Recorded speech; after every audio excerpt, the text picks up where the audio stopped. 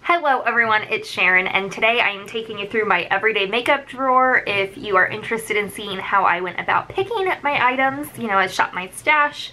I will have that linked if it's already up. If not, stay tuned because I did that.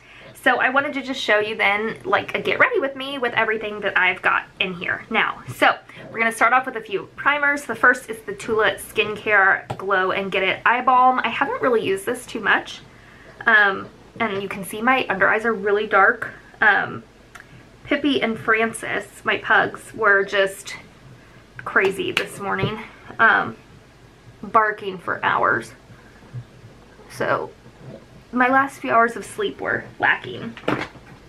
And then today I'm going to use the Estee Lauder Double Wear. So I want to use a good glowy and also pore filling. So I'm going to use two primers. I'm first going to use from Tula the Brighten Up Gel Primer, and I'm going to concentrate that just on, it's like a really like petroleum jelly kind of like, not as sticky primer, and I'm going to focus that on my areas that I have larger pores to just smooth out those areas.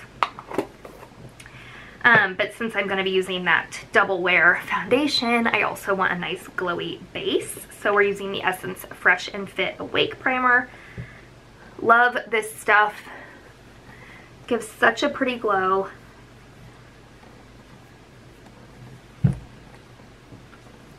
My skin has been really acting up lately, so I need this full coverage foundation today.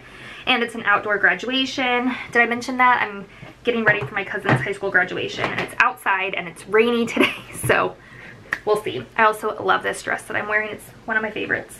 Okay, we're gonna go with eyes first because that's always what I do. And for primer, one of the items I picked was the Urban Decay Primer Potion. If you've been around here, you know I love this stuff.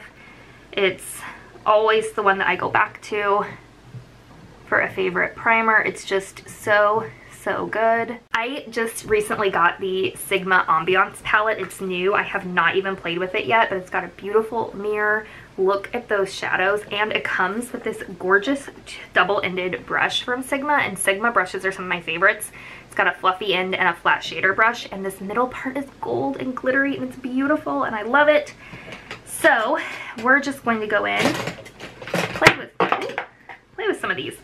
Okay, I'm going to take this Days shade here. It's kind of the neutral transition-y looking type shade I'm going to use to set the lid. This is a Sigma brush I got at Marshall's. Take a look if you haven't recently. My Marshalls and TJ Maxx have had Sigma brushes, so keep an eye out for that. I think I'm going to go in with Daylily with this e.l.f. fluffy crease brush. This is one of my very favorite crease brushes. It's so good. If you haven't picked it up, you definitely need to. It's either $3 or $6. I forget which. I want to say it's $3. If I can remember, I'll have it linked below, but you can get it anywhere that e.l.f. is sold, and it's so good. And there's a couple different ones. Make sure you get the fluffy eye blender brush. That's the best one in my opinion. Okay, I'm gonna go in with a little bit smaller brush and a deeper shade. I'm going to use this It Cosmetics brush and Oasis here on this outer V area. Of course, in good Sharon fashion, I'm running behind schedule from what I had originally intended. So I've got very few minutes to finish getting ready. Like, it's 3:30 and we need to leave here at 4. I'm going to use the brush that it came with and this luster shade here that is like calling my name. Oh yeah, that's gorgeous. So pretty. I knew this palette would be good. Knew it. That is gorgeous. This is going to be a really good get ready with me since it's going to be almost real time. I mean, I'll speed up some areas so it's not just like super boring, or I'll, you know, cut out little chunks, but 30 minutes to get ready for a somewhat glam look. Pretty good. Love that lid shade. That's gorgeous. Okay. Then I'm going to take my MAC 242, no, 217. And I need a little darker shade. We're gonna go with this in rich shade, this deep chocolatey brown. Just a little bit here. Not super heavy. I don't want this to be like a crazy smoky eye, especially since my dress is kind of fantastic. It's bright and colorful and floral, so I don't want like my makeup to be too distracting. I want it to just complement everything. And these warm shades are definitely working with this orangey kind of dress. I just love it. Blend that all together. Then I'm going to take a clean blending brush and just buff out those edges. So you can see that came together so fast. Really pretty. I know it's really distracting that my under eyes are so dark. Really sorry. Okay. Now this has been a favorite technique of mine lately. I've been using the By Mario Master Pigment Pro pencil and the Perfect Brown. It's the really rich chocolatey brown. And I have been smudging out the upper lash line for liner. And I have been loving that look. So we're going to try to do that on camera. I've never really done this before, but now that I am doing it, it's like my favorite way to do upper liner. I know you're not supposed to pull your eye, but I feel like that's the most effective way to do this. Ooh, I got that line really thick there. Then it's got the brush on the other end that I just use to smudge it out. I kind of flick it out into the outer area for like a little bit of a wing, and then I smudge it in. Just messy. It got thicker than I wanted, so let's see how we can smudge it out here. It'll look good though with the mascara. So I might go over it a little bit too with some more shadow because that did get really thick there. But I do love this technique, and I really want to try it out with a drugstore liner. So if you have one that you really like for doing liner like that, let me know. I want to try it out. Okay, I'm going to touch up that middle, the shadow here a little bit just because of that liner. Just diffuse it a little. Okay, and then mascara. I think today we're going to go in with I'm going to go with the combo. We're going to do CoverGirl Lash Blast Primer, Maybelline Falsies, and Benefit Roller Lash. We're going to kind of do all of those to get the desired look. I'm using my favorite lash curler. Okay, then we're going to go in with my favorite lash primer. If you've been here for any length of time, you know I've been obsessed with this CoverGirl lash primer. All credit to give to Sandra D Beauty 01 here, because she is the one that talked about it and I had to have it. And it has become like my very favorite. This one's starting to dry up. I have a backup though. I think I need to break it out soon because this is feeling really dry. Okay, I've been loving the Maybelline Falsies Lash Lift. There's two different kinds. Specifically I like this one that's the Lash Lift, I think is what it's called. Yeah, Lash Lift. It's so good. It's that like hourglass shape wand. And I just think it does such a beautiful job. Look at that. I hope you can tell. I don't have you zoomed in very much. Do you guys like that when it's really zoomed in? Or do you like when it's a little bit further out? I never know. I never want you to be like all up in my face if you think that's weird. But if you think that's helpful, let me know and I'll do that. I'm really happy with the way those lashes are looking. And that smudged out lash line does look really good with that liner. I need water. I have not had enough water today. On to the face. Like I said, I've already got my primer on, but we are going to use the Estee Lauder Double Wear, and I got mine in the shade 1C0 Shell. So let's cross our fingers that this is a good shade match for me. And I recently got the Paw blender from, oh, I think I got way too much on there. I'm trying this out. Oh yeah, I think I got the perfect shade. Look at that. I think that matches perfect. Jessica Braun loves this sponge, so I finally wanted to check it out, so I finally placed an order. It actually came faster than I thought it would. Man, if you don't use too much of this stuff, this foundation, it is really nice. This is a nice sponge. I do like it. Okay, so I think if we bronze everything up a little bit, I'll be a little bit happier with how it's gonna look, because I feel like this looks maybe a little mask-like. I don't know.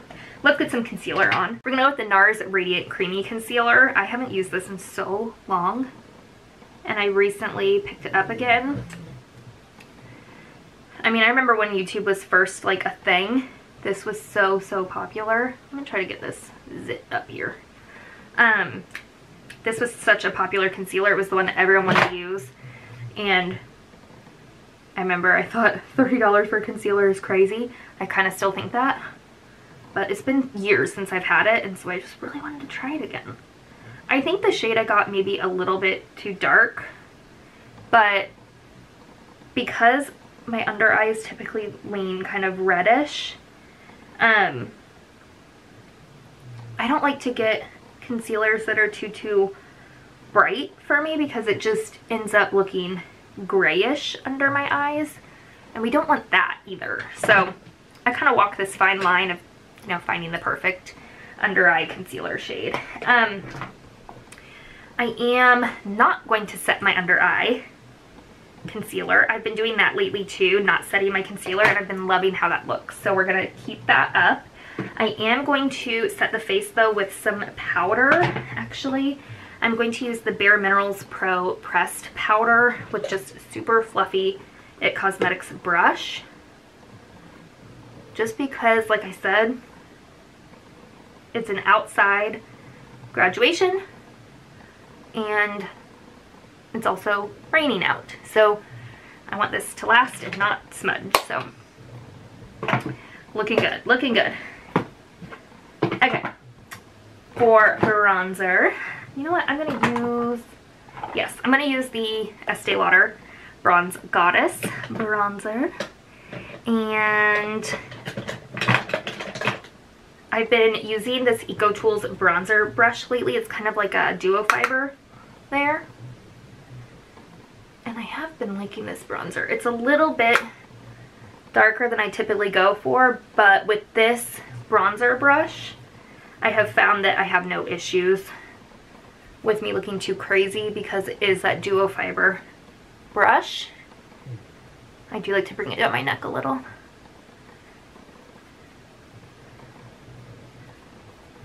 Bronze it up, bronze it up. I do use self-tanner, but when I use self-tanner, I typically use like a medium kind of a shade, and I just use it on my legs. It might be kind of silly, but that's what I like to do. I'm going to use my Rockateur blush. This is one of my all-time favorite blushes, and it does have a little bit of a sheen to it. I just think it's so pretty. So pretty. This was the, fun fact, very first high-end blush I ever bought, and for a while there they weren't selling it, and then it came back, and I am telling you, I was so happy when it came back. I almost bought two. I didn't, I just bought one, but I wanted to buy two. I just love it. For highlighter, I'm going in with my other favorite, since that one kind of already has a sheen. I don't need anything too crazy intense. I gotta find my highlighter brush. There it is. I'm going to use my Pure Afterglow. This is one of my favorites. I would say it's very comparable to that Essence highlighter, the, I don't know, nude something or other. I have it too. Love that. For brows, we are going to go with the Benefit Goof Proof and Anastasia Brow Gel. These are some of my favorite brow products. I love the brow pencil that's the triangular tip. For me, that works the best. I am loving the clear brow gel. I have put off buying this ever since it's been around and I've known about it, but I've given in and I really like it. For lips, I'm going to go with this NYX Lip Lingerie XXL in Turn On. I've been loving this. I just think it's like a really nice shade for me. I do need to do my lower lash line quickly, so we're just going to take that in rich dark shade there with a pencil brush, and I'm just going to barely tap it on this outer part of my lower lash line just to give it a little bit of definition. And then we will finish that off with my Thrive mascara on the lower lash line. Is it just me, or do we feel like I need some highlight on that inner corner? Kind of feel like it. Let's do that. We're gonna use my Double Gleam from MAC. I'm gonna do something risky and use that same pencil brush I just used for that dark color, but I wiped it off really good. So let's cross our fingers and hope I don't have any issues. It's just such a small knife fold brush. Oh yeah, I think that's really nice. We'll just pop it right there too on the brow bone. Listen, my 18-year-old cousin, she's too cool for me. I never thought I was cool, and then she started growing up and I really knew I wasn't cool anymore. Like, she's fabulous, and I always feel like I gotta step up my game when I'm gonna see her. Okay, I'm gonna go with my favorite spray right now. It's the Milani Make It Last setting spray. The only thing I will say negative about this is that I am almost halfway done, and I haven't even had it that long.